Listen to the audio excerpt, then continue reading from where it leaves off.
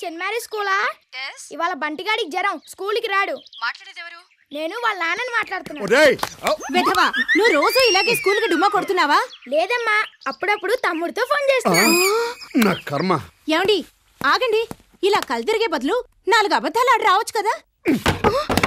నిన్న పక్కింటోడితో సినిమాకి ఎందుకు వెళ్ళావే? నన్ను అనుమానిస్తున్నారా? అనుమానం కాదా, నువ్వే కదా అబద్ధాలు ఆడమని చెప్పావు. మీ నిజాయితీ చూస్తుంటే కళ్ళ ముందు బుల్లెంకమ్మ ఆస్తి కనపడుతుంది.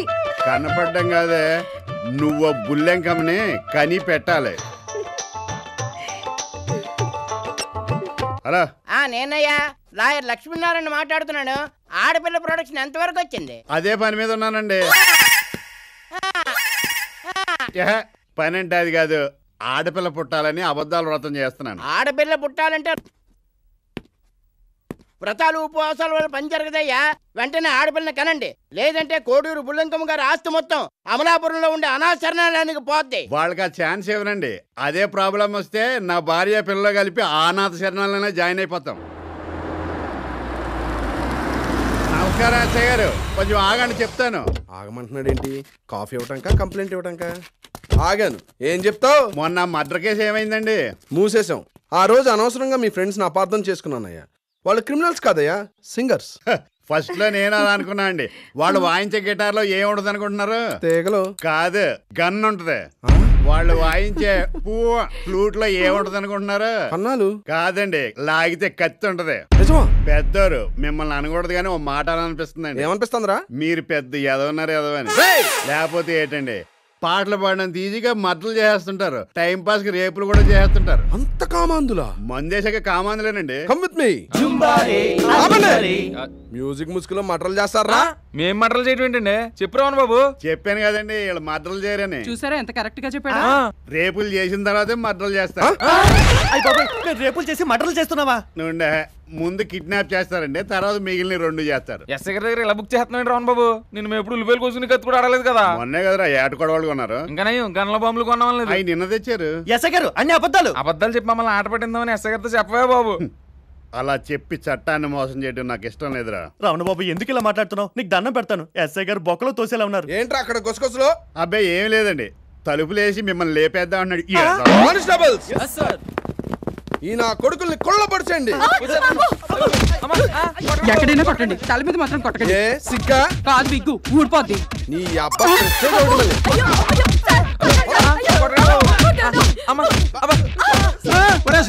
ఏంట్రా బాధేస్తున్నాడు? వీడు మా ఎదురింట్లో ఉంటాడండి. చూడడానికి వీపీలా ఉంటాడు కానీ ఏపీలో కల్లా పెద్ద ప్రొఫెషనల్ కిల్లర్ అండి. వీడికి వచ్చే కాంట్రాక్ట్లన్నీ వీళ్ళకి అప్పచెప్తుంటాడండి. వీడు వాటం చూడగానే అనుకున్నాను ముందు.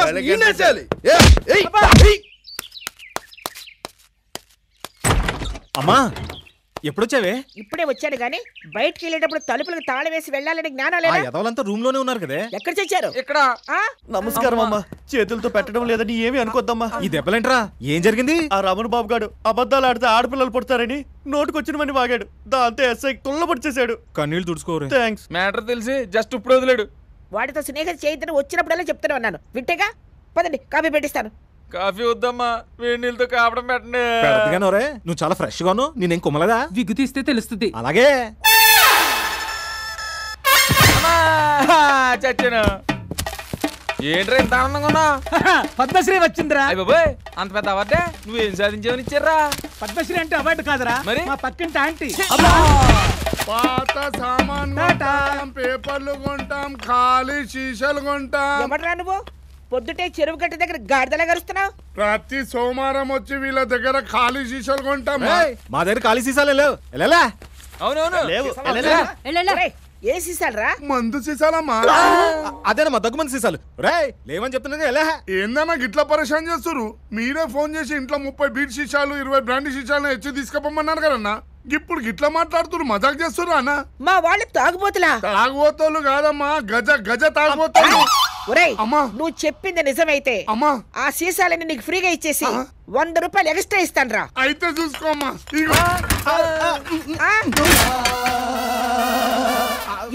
సీసాలని ఈ బ్రాండీ బాబు తాగుతాడమ్మా.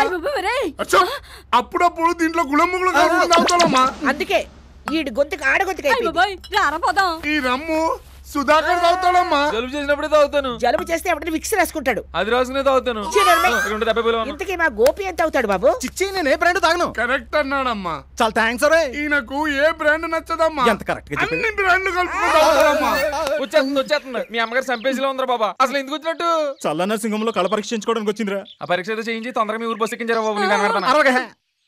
ఒరేయ్, నేను రైల్వే డిపార్ట్మెంట్ ని మోసం చేశాను రా. ఎలా మోసం చేసావురా? ఊటీకి టికెట్ కొని రైలు ఎక్కడ మానేశాను. ఏదో రోజు నిన్ను జూలో పెట్టేయాలరా. నేను వచ్చింది అక్కడి నుంచే కదరా.